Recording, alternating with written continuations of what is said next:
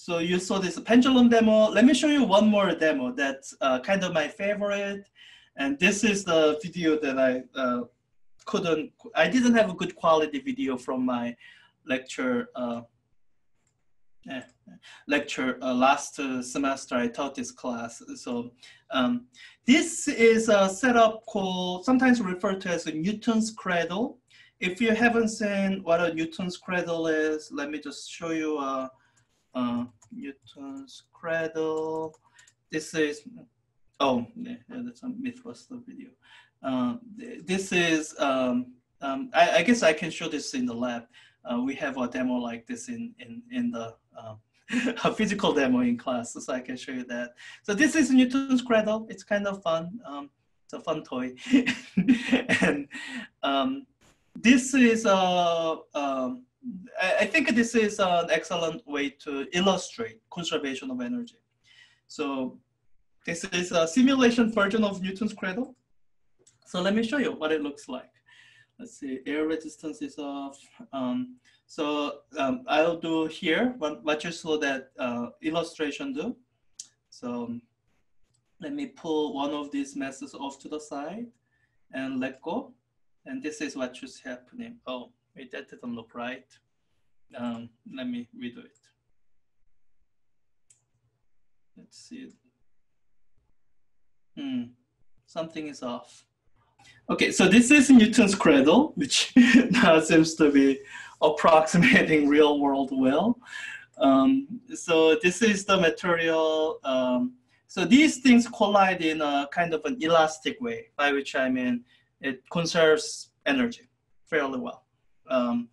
So this illustrates kind of, once again, illustrates the idea of conservation of energy.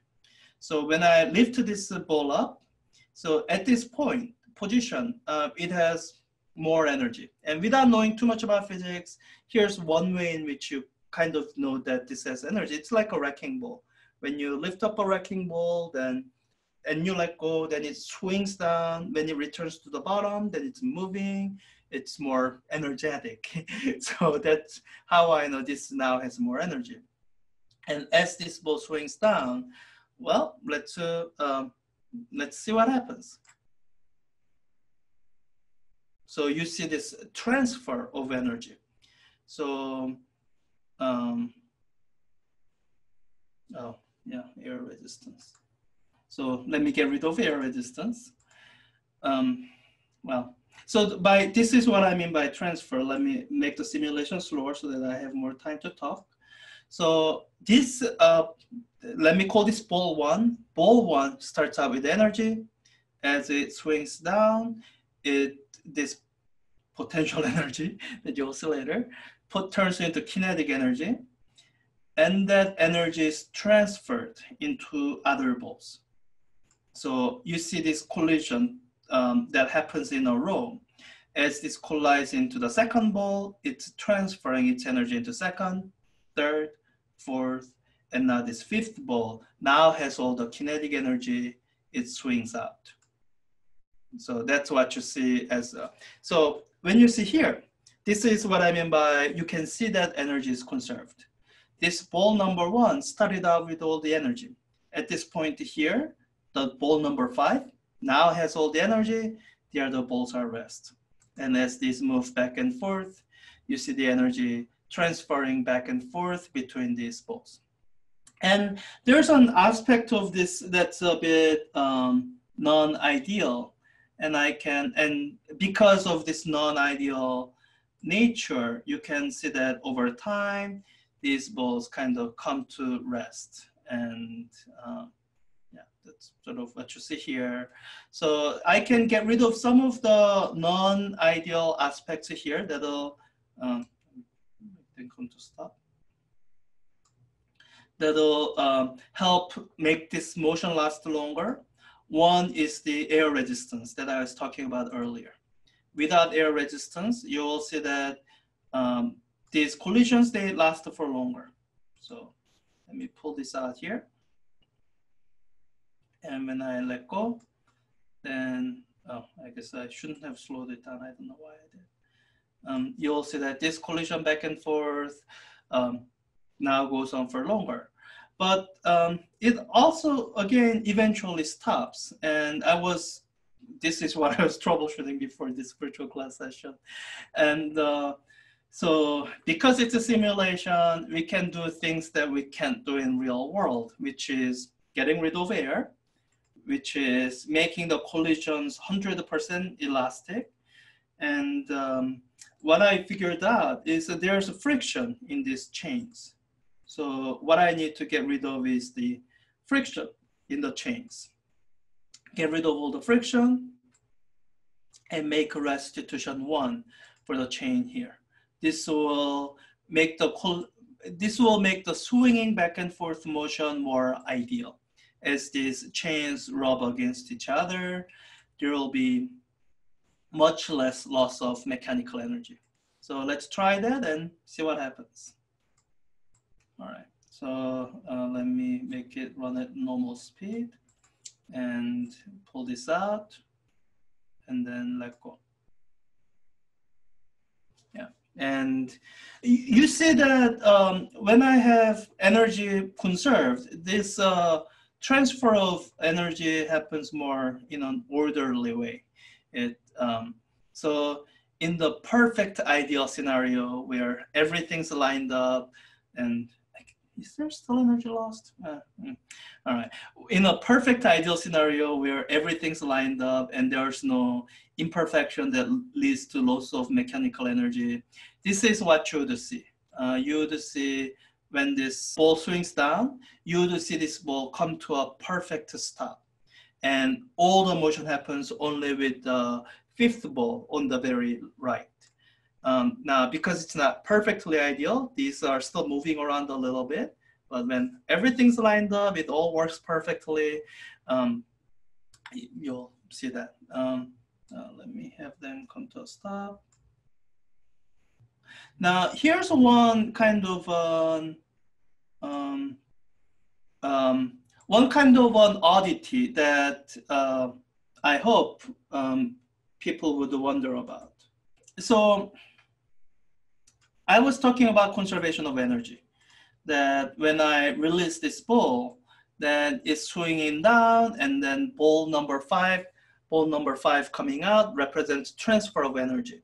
So, and when you look at what height they reach, the ball number 5 reaches the same height that ball number 1 started from. So that's because energy is conserved. But one thing one could wonder is that's not the only way to conserve energy.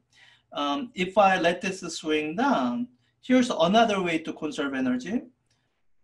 Another way you can conserve energy is by having 2 balls come out, but as 2 balls come out, just not have them reach the same height that ball number 1 did. Have them come up to some intermediate height so that the total energy is conserved, and it should be all good, right?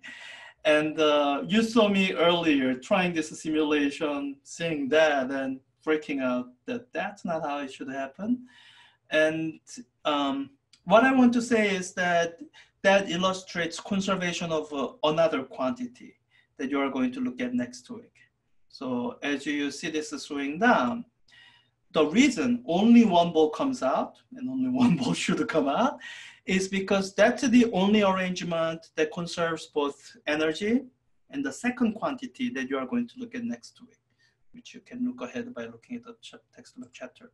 So with this simulation still here, let me just show you one more fun thing that I can show with this simulation. And this is kind of why Newton's Cradle is a fun toy. So you can see that you let 1 ball swing down, 1 ball comes out. Let's see what happens if I let 2 balls swing down. So I have 2 balls here. I'll have to kind of do it carefully. Okay, I have 2 balls. And when I let this swing down, just guess for yourself what you will see. And let's see what happens. 2 ball comes out. All right, and I would say, so here's another way, another arrangement where you can have energy conserved. as these two balls collide, instead of another two balls coming out, you could have had a single ball come out and have that single ball go to twice the height. That would still conserve energy. But that didn't happen. You had an arrangement where two balls come out at the same speed that these two balls came in. And that's because, once again, this particular arrangement respects conservation of energy.